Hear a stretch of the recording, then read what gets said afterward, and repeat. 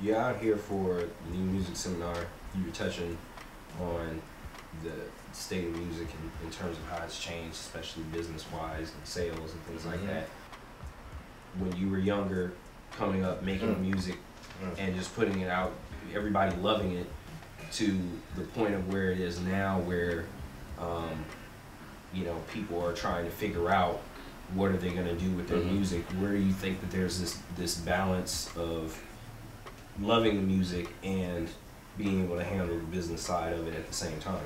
Man, it's bad out here right now. I mean, that's really it's the bottom line, dude. I mean, you know, it's cool we got the internet and downloads and this type of shit.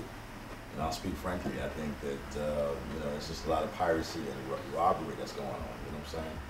And it's bullshit. People say they love and respect the music, but they really don't love and respect shit. You know, if you ask me, because it's like you pay for things that you consider quality in life, whatever it is. You know, you got to pay bills or whatever the case may be. So if you appreciate and love the art and the music, then fuck, you should be paying for that.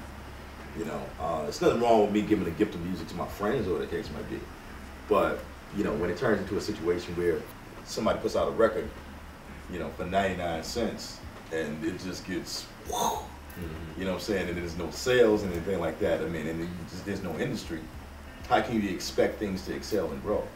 You know, like I said, when I was coming up, we didn't know the industry, you know, that kind of thing. We didn't know how we could get paid thoroughly, you know. We knew that we could get famous, and then from that could create, you know, viability and visibility so that we could, you know, get money or the case may be.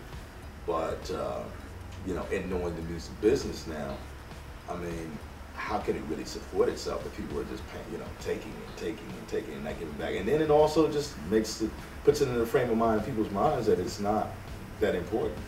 You know what I'm saying? There was a difference back in the day too, which is why I still sell vinyl. When you get a record, when you get an album, or when I used to get an album as a kid, it's a book.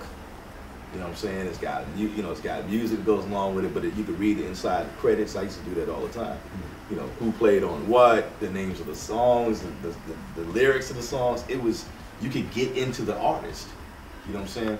And these kids now, and the industry that's there now, is a very single-driven audience, and they don't get the opportunity to really try to get into the artist. So everything is kind of fast. It's like single after single, and this person, and television, and, you know, all these things going on, and it's just, there's nothing to hold on to. I guess this is kind of the chicken and the egg question, but you know, has this been spawned by artists making the art kind of superficial that way, or has the downloading culture kind of made the art superficial because it's just kind of get it? It's both. Yeah. It's both. Just talk about the spiritual quality of making music. Before, he used to be a musician that practiced and studied all his life, or whatever, playing whatever instrument it was, be the bass or the keyboard or piano or whatever the case may be, drums or percussion. And you know, he's with another group of musicians that have studied, you know, really into the instrument, they love it, you know. They all go into the studio. Then you have a guy that's really musically knowledgeable, as a producer and an arranger, you know, and he's putting his energy into it. Then you have the studio guy who's putting his energy into it. So then there's a spirit that's there, you know, and there's a quality that comes out of that, you know what I'm saying, the musicianship and everything else. Now, you have a guy who can go buy an 808 drum machine, you know what I'm saying, a little Casio keyboard that, you know, was like novice back in the day and shit, or occasionally make some beats and shit that just sound like, to me, very unproduced, but they have good engineers.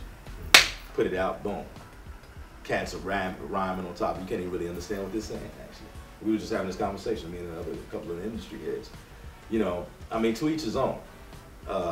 You know, if you like that kind of sound, that's cool, 808 shit, whatever. I mean, I'm in the 808s too. But when we were into drum machines, we were into really freaking the drum machine. Like, we were getting into it, you know, making it do shit that people had never thought about before. This stuff sounds like the same stuff over and over again to me. You know, so where is it going? Then on the flip side, on the business side, right? Put a record out, like I said, 99 cents, $3.99, and whatever the case may be, fine. Maybe a couple thousand people buy it. After that, they're sharing it.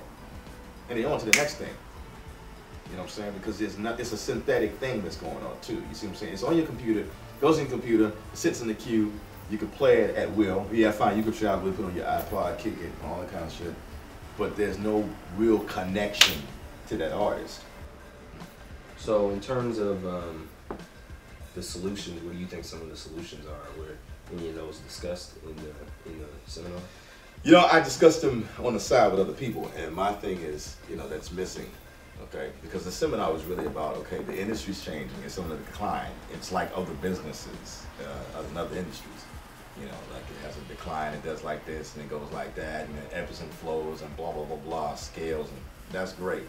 But let's talk about why we got here, okay?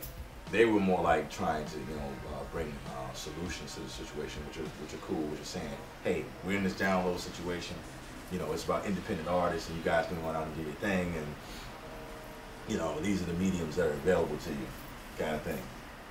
My thing is this, the A&R guy, the A&R woman, those were the players, those are the people that made it happen, that said, hey, you know what, that track you got, nah, you need to go back to the studio and do it this way and do that. Artist development is not there now. Because what you have is you just have people that are going out, you know, making tracks or whatever, and throwing them along the net. You know, and so it you know, it kind of, you know, devalues music a bit, because there was a quality control there before. Now it's not there. So now what's needed is the guy or the female, you know, that goes in and helps to usher the artist into the next level. Is this filtering into house music also? Oh man, big time. That's why I said I don't like the term no more. The music known as house? Yeah, it's bad news, man, because once again, see, it started happening with these producers and people, because it's a producer-oriented industry, you know, on that level. It's producers and DJs and that kind of thing. And, you know, for them, they're more interested in the hype that comes behind it than being, you know, the man, you know, versus being, you know, a quality artist or producer.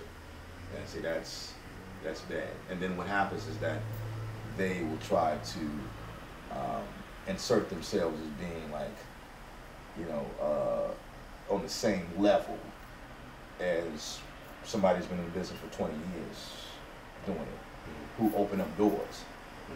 You see, there's no filter there for them to understand, and they don't go about, you know, the task of actually developing themselves or having somebody to help them develop themselves, gathering information, you know what I'm saying, and all the steps that we took, you know, because we pioneered it, you know what I'm saying, it was not there, you know what I'm saying, we helped to bring it and usher it in, and so, you know, we applied ourselves with the proper tools. These people are not doing that.